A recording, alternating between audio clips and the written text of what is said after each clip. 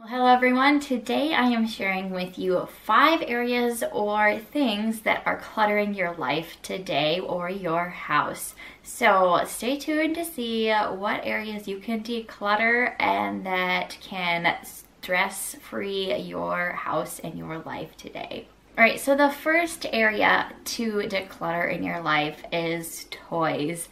Now, as a newer mom, I have gotten quite a few toys as hand-me-downs and gifts, and I just think that children do not need a lot of toys. Something I've heard that I'm going to be implementing as my daughter gets a little bit older, she's only 9 months, is to tuck some toys away in storage in a tote, and then maybe 6 months later, rotate the ones you have currently out and put those ones away so that it feels like they have new toys every so often. And I only have one basket of toys in our living room, and then she has a couple in her bedroom. But I try to keep it at a minimum because they like things that are not toys anyways, like spatulas and measuring spoons and boxes. So keep your toys at a minimum or declutter, donate to charity, give to other families or friends who don't have as many toys as gifts to if you don't want as many of those toys. So that's the first one. The second area to declutter is your clothing. Now, unless you are a minimalist, we as Americans have way too many clothes in our closet. I am culprit of that. Being a thrifter, I often fill my wardrobe with lots of variety, and I do wear quite a few. There's some times where I don't wear the same outfit in 3 whole weeks.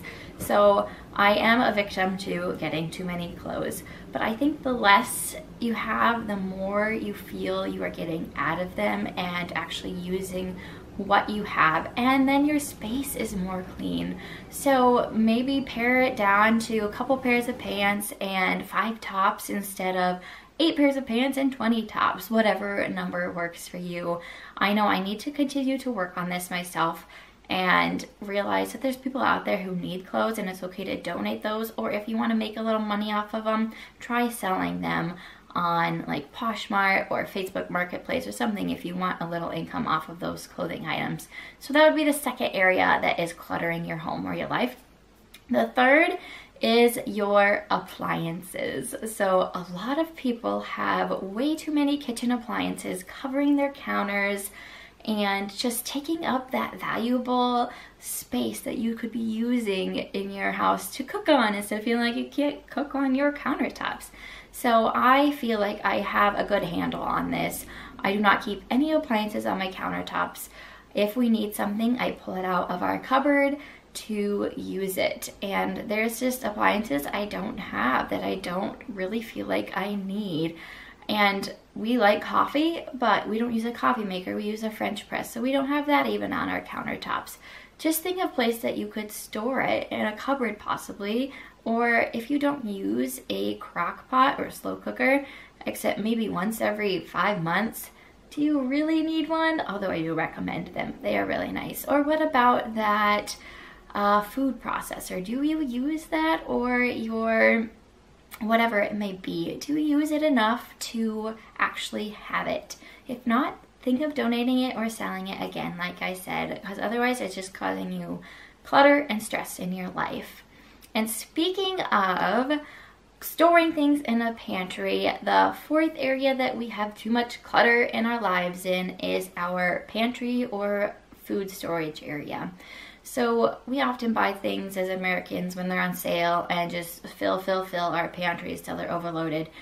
And then when you feel like, oh, I don't know what I have back there, and you end up pulling stuff out, they're years old, or something you bought, like for some reason we bought Spam once 2 years ago. It's still in my cupboard today, thinking we might try it. But why is it in there? Just because it's something we might try? So no, we're gonna get rid of that. We're gonna declutter and get rid of some of those canned items, donate them to food pantry, as long as it's not expired, and give it to someone who needs it. Because do we really need 20 cans of tomato soup? Unless you're family of like 4+, then no, probably not.